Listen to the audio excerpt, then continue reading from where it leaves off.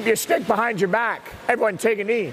If your knee is out to the side, it'll be really hard to push off on. Make sure under your chin is your knee. If under your chin is your knee, it'll be really easy to push yourself up. Now everybody, hover your knee off the ice. Just hover it.